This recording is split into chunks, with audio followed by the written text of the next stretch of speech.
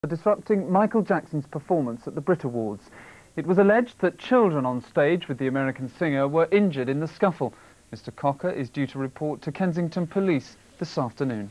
And we don't do the things you do, but we live around here. Jarvis Cocker has had no shortage of publicity following the incident a fortnight ago. His PR firm released these pictures, apparently showing the singer being pursued by one of the performers after he climbed on stage to disrupt Michael Jackson's appearance.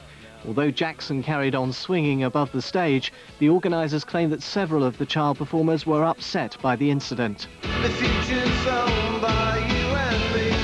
There won't be... Cocker was questioned by police and will report to them again this afternoon to see if criminal charges will be brought. Although Michael Jackson described the British singer's behaviour as appalling, it's generated publicity for Pulp, both here and in the United States, a market they'd previously been unable to crack. If claims that Jarvis Cocker attacked the children turn out to be fiction, Pulp are likely to reap a sizable musical reward. Jarvis, and police decided the Pulp lead singer won't face prosecution for disrupting Michael Jackson's performance at the Brit Awards. But if it was justice for Jarvis, it wasn't justice, according to fans of Michael Jackson. Phil Bales has this report. He was up with the gods where he felt he belonged. Wacko Jacko, 40 feet up in the clouds, oblivious of the devilry at work on his act below. There, the more earthly and earthy figure of Jarvis Cocker was expressing something, hopefully just his opinion, on Michael Jackson's Earth Song. Fans and critics agreed Jackson's portrayal of himself as the saviour of the poor was over the top. But was Cocker's stage invasion justified, and did he assault 3 children? Rival fans continued the dispute here as they waited for Kensington Police to decide if Cocker was saint or sinner. All he did was wiggle his bum and then get kicked in by some bloke dressed as Buddha. What about all the things that you said we were to gain?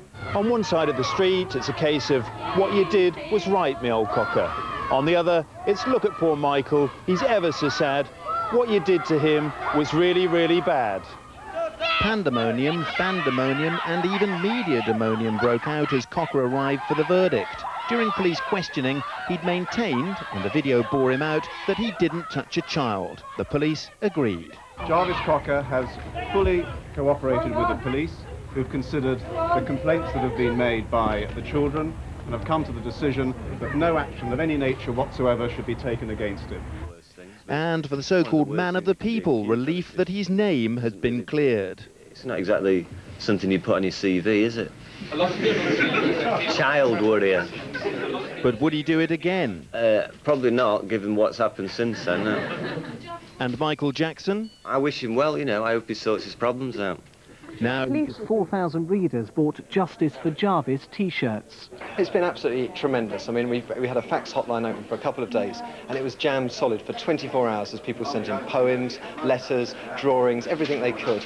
At a packed news conference within the last hour, Jarvis Cocker expressed his relief that charges were not being pursued.